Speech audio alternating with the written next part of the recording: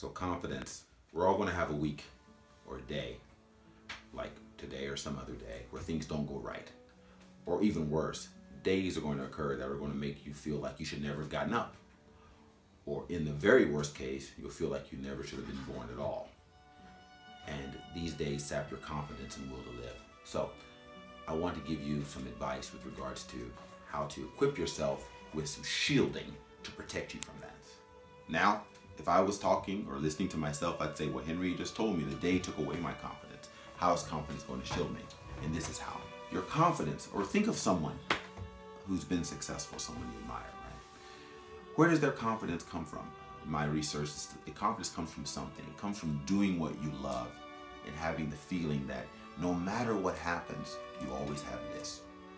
For instance, when people are working, people who are the happiest are working at something, they're not so worried about failing. They just enjoy the work they do.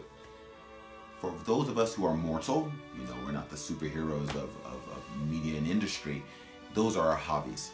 Those are things we do for fun that allow us to feel confident and strong. CEO of the company that I work for has said that it's really important to have hobbies. And when he said it, I thought, whatever, dude, you work 24-hour days.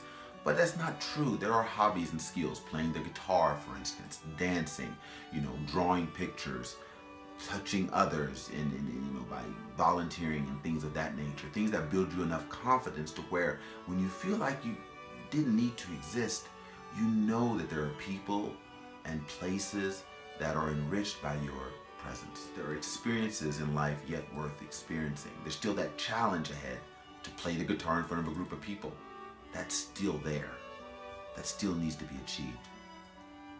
Sometimes you can remember when people patted you on the back and you said, you know what, well, if you could do that, you can do this. Exactly how you acquire that confidence, that's a whole different talk altogether. But if you have things that you feel confident about, write them down, put them on a piece of paper. And the next time the world goes, hey, what's up? Uppercut. You can look down while you're collapsing and look at this list. And hopefully it'll allow you to see, you know what?